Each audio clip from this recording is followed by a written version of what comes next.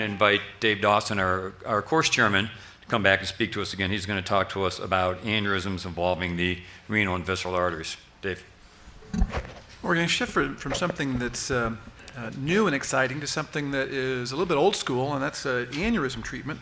A lot of the data we have about visceral artery aneurysms are old data, and we're trying to put into perspective the natural history of these problems, combining some of the historic data and what we see in the textbooks with what we see now based on the available imaging studies. I have no conflicts relevant to this presentation. I'll start with a case presentation and then talk a little bit about renal artery aneurysms, splenic artery aneurysms, or aneurysms of the arteries to the viscera. I'll talk about it as a group and focus a little bit on the most common type of splenic artery aneurysm, the splenic artery aneurysm, and talk about treatment considerations. So this is a 53-year-old man who was referred from a rural area. He's a lumber mill worker. He had a back injury on the job and had some pain, and that resulted in an imaging study being performed. And you can see here that in the right upper quadrant, there's the world's biggest gallstone. So he had plain films and a CT scan for the workup, and what was found is actually a calcified renal artery aneurysm.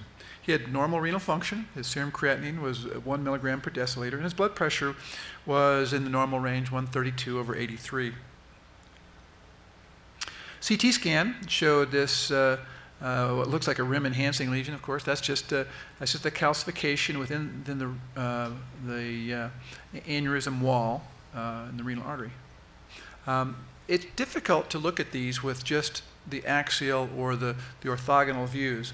And so to better evaluate visceral artery aneurysms, multiplanar reconstructions and thin slices and thicker slabs I think are very useful.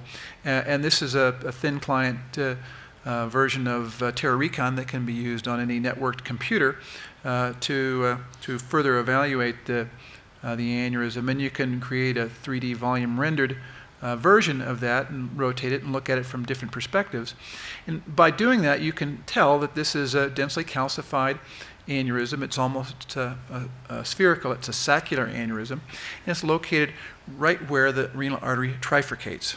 So it's not on the main renal artery. It's right at the branch points.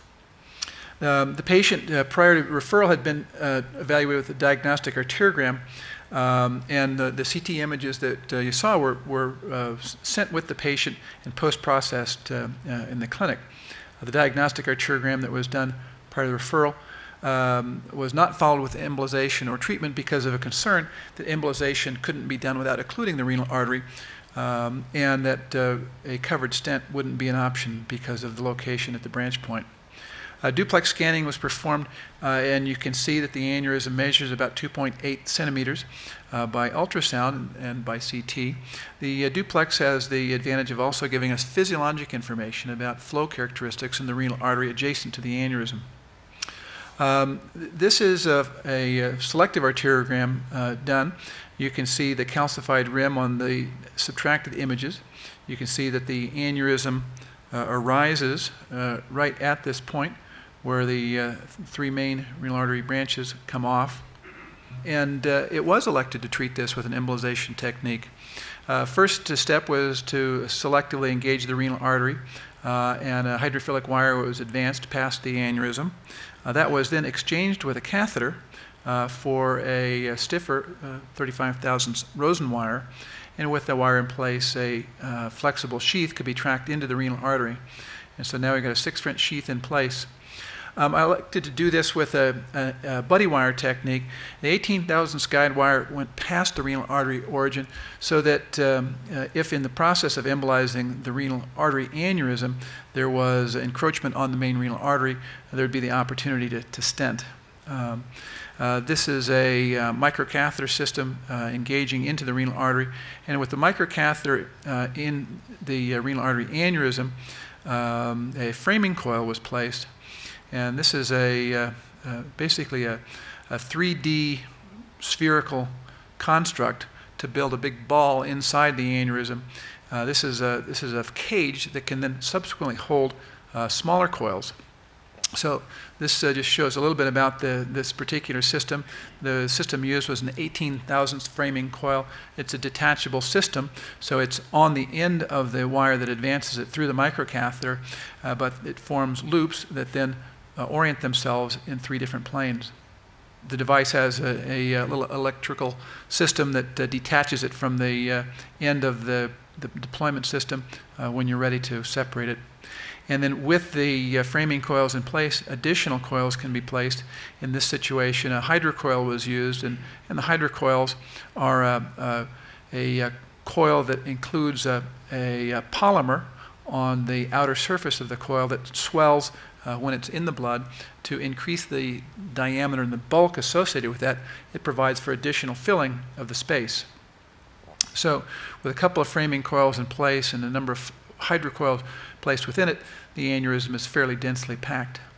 In follow-up imaging, you can see that there's a substantial artifact on the CT associated with the metal, and it's a little bit difficult to see whether or not there is or is not flow, but duplex scanning was useful to show that there was no flow within the aneurysm at the hilum of the kidney.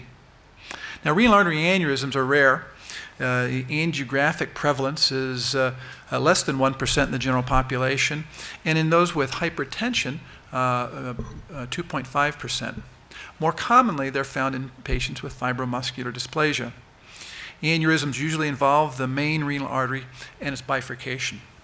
Calcification of renal artery aneurysms is often apparent, and you can see this on a plain film in patients with renal artery aneurysms in about a quarter to a half of patients. Most renal artery aneurysms are true aneurysms, and they can be associated with atherosclerotic disease or the most common degenerative aneurysm in visceral segments. But fibromuscular dysplasia, actually fibromuscular dysplasia is the most common associated condition associated with true aneurysms. These involve typically the distal portions of the main renal artery or the point of division. False aneurysms or pseudoaneurysms may be complications of invasive procedures in the kidney, such as a biopsy or nephrostomy. So branch arteries are injured within the parenchyma, and false aneurysms are formed. These have intraparenchymal location. Aneurysms can also be classified by their morphology as saccular or sac-shaped, fusiform, or a football-shaped dilatation. They can be associated with dissection and subsequent dilatation or intrarenal microaneurysms. Symptoms occur only in the minority of patients. The patient that I presented had symptoms of back pain, but he had musculoskeletal back pain, and most patients don't have pain specifically associated with the symptoms. Hypertension can occur.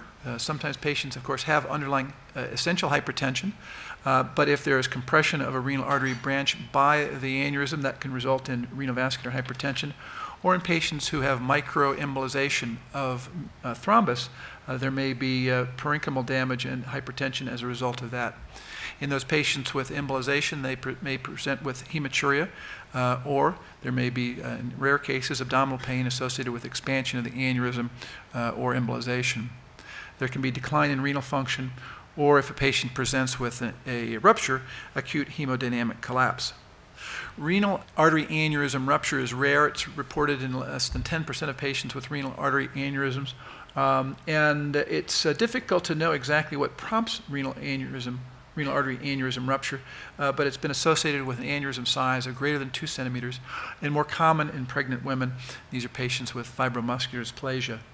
The mortality risk of a renal artery aneurysm rupture is thought to be less than 10%, but the mortality at pregnancy is higher, and maternal mortality up to 50%, and fetal mortality in the majority of cases. The indications for treatment, therefore, are symptomatic aneurysms, or those over the 2 centimeter size threshold, aneurysms that are enlarging on serial imaging, or aneurysms in women who are pregnant or anticipate pregnancy. Of course, ruptured aneurysms needed to be treated, and all false aneurysms should be treated, and also aneurysms associated with arteriovenous fistula or dissection, often an iatrogenic complication, should be treated. The options for treatment include both surgical and endovascular techniques. The surgical treatment can be aneurysmorrhaphy or surgical removal of the aneurysm and repair of the artery, either a primary repair or more commonly a vein patch angioplasty. The distal location of the aneurysm in many cases makes that a difficult operation without removing the kidney and repairing the kidney on the back bench, an ex vivo repair. Because of this, in many cases, the surgical treatment historically for many patients has been a nephrectomy. There are a variety of endovascular techniques. We'll talk about those a little bit towards the end. Splenic artery aneurysms include splenic artery aneurysms, the most common, aneurysms of the hepatic artery or superior mesenteric artery, and less commonly, celiac artery, gastric, and gastroepiploic arteries, aneurysms of the branches of the SMA, the jejunal, ileal, and colic arteries, and also gastroduodenal, pancreaticoduodenal, and pancreatic arteries. One of these in particular, celiac artery aneurysm, I think we're seeing more frequently now diagnosed as really a poststenotic dilatation in patients who have proximal compression of the celiac artery. When rupture occurs, it causes intra-abdominal or either retroperitoneal or intraperitoneal hemorrhage. Patients present with acute abdomen and shock. It's not uncommon for the patients to have a history of some pain and perhaps some symptoms of hypotension with initial stabilization if there's a contained retroperitoneal rupture or splenic artery aneurysm rupturing in the lesser sac, and then a secondary collapse. That secondary collapse can be catastrophic as there's then free rupture. It's difficult to find the source of bleeding with these cases. I've seen very few of these, but the general findings are you operate on a patient with hemodynamic collapse, there's a large retroperitoneal hematoma, and digging through that is really a very unpleasant thing to do. And so you have to have some kind of imaging to be able to find the source of bleeding, and that can include intraoperative duplex scanning or angiography intraoperatively or immediately postoperatively. The prevalence estimates vary. There is a higher reported mortality in the older literature. So when I looked at a copy of Rutherford's textbook of vascular surgery from about 2 editions prior, it talked about celiac artery aneurysms being occurring in only 200 patients reported in the literature, and these were a highly mortal condition, and they should be operated on whenever found. And I've probably seen within the last year, Bill, maybe 5 or so incidental findings of less than 2 centimeters celiac artery aneurysms on imaging studies. And so that would suggest that they're much more common than the older studies had reported, and we don't really see good prevalence estimates in the modern literature, but we know from experience that they're common findings on imaging studies.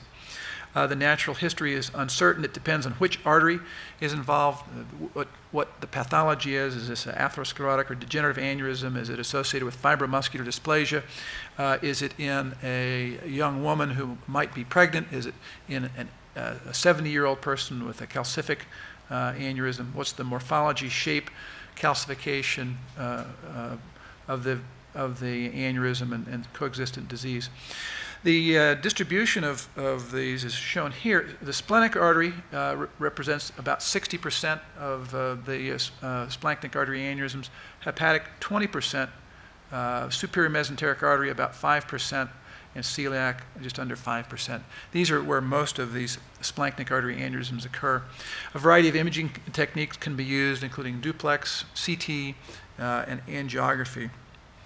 Splenic artery aneurysms, as I said, are the most common visceral artery aneurysms, representing 60% or more of the splenic or visceral artery aneurysms. There is a female-to-male predilection, 4-to-1, and the contributing factors for the development of splenic artery aneurysms include fibromuscular dysplasia, the medial fibrodysplasia type. It's also been associated with pregnancy and in particular multiparous women, and it's associated with portal hypertension, cirrhosis, and that's also a rupture risk. Pseudoaneurysms may form in the splenic artery from inflammatory conditions, infection, or pancreatitis, where the splenic artery is adjacent to that retroperitoneal organ. The imaging findings for splenic artery aneurysms, they are often well-defined and homogeneous on a contrast-enhanced CT, fairly easy to discern. There is a variable location along the course of the splenic artery. The aneurysms, the true aneurysms associated with fibromuscular dysplasia are often found in the more distal course of the vessel, and mural thrombus may be present. The significance of that mural thrombus has not been defined. Peripheral calcification is common, and a signet ring appearance is the typical appearance on plain film. So a round calcific signet ring calcification on the left upper quadrant on a plain film, especially on an older individual, is most likely a splenic artery aneurysm. Indication for treatment of splenic artery aneurysms, well, certainly symptomatic aneurysms. Size is a little bit variable. What's been recommended, some series have suggested anything over 2, others monitoring up to 3. But certainly aneurysms less than 2 centimeters in a postmenopausal individual or older person probably can be safely watched. Enlarging aneurysms, or those in women who are pregnant or have childbearing potential, should be dealt with. Of course, those with rupture, false aneurysms. And for patients who have portal hypertension, in particular those who are expected to undergo or may undergo liver transplantation, there should be elective repair, as liver transplantation has been associated with a risk of rupture. In pregnancy, most splenic artery aneurysm ruptures occur in the 2nd and 3rd trimester, as I mentioned. They are more common in women who have had multiple pregnancies. And if they're found during pregnancy, repair should be considered because of the significant risk of rupture and the risk of both fetal and maternal mortality. Older series suggested that there was a very common fetal loss and greater than 50% maternal mortality. More recent series have shown better results. There are a variety of surgical options for treatment of splenic artery aneurysms, either open or laparoscopic procedures. The aneurysms can be excised. Interposition grafting is typically not required, as the spleen is often able to remain viable based on the blood supply from the short gastrix. The aneurysms can be ligated or clipped, and this can be done laparoscopically. Or if the aneurysm is very distal in the splenic artery, it may be removed in combination with splenectomy. In general, arterial reconstruction is not indicated, and if there is splenic infarction associated with ligation, it's usually tolerated. It's rare that there is a need for splenectomy for necrosis or abscess of the spleen, but it's not uncommon for patients to have a post-embolization or post-ligation syndrome with transient pain, fever, and leukocytosis. Endovascular techniques for treatment of visceral artery aneurysms include covered stents. They're both balloon expandable and self-expanding covered stents that can be used for treatment of visceral artery aneurysms. I gave a case presentation at the beginning that showed an example of embolization. And embolization can be done with arterial occlusion, so a splenic artery aneurysm can be treated with occlusion of the splenic artery, but in the case of the renal artery aneurysm, embolization with maintenance of patency of the vessel. The embolization can use coils, detachable coils, plugs, or a stent-assisted coil embolization where a stent is placed to maintain patency of the vessel, and the interstices are catheterized, and then the aneurysm is embolized. So to summarize, for visceral artery aneurysms, splanchnic artery aneurysms, splenic arteries are the most common location for these, and most are benign incidental findings, but not in pregnant women. Small atherosclerotic or degenerative aneurysms less than 2 centimeters are often monitored, as there is risk associated with doing something to treat them, and these small aneurysms seem to be associated with a very low risk of rupture. But pseudoaneurysms occurring in the splenic, hepatic, or mesenteric arteries should be treated primarily because of the different natural history of these aneurysms, often associated with an inflammatory or infectious process. Thank you very much.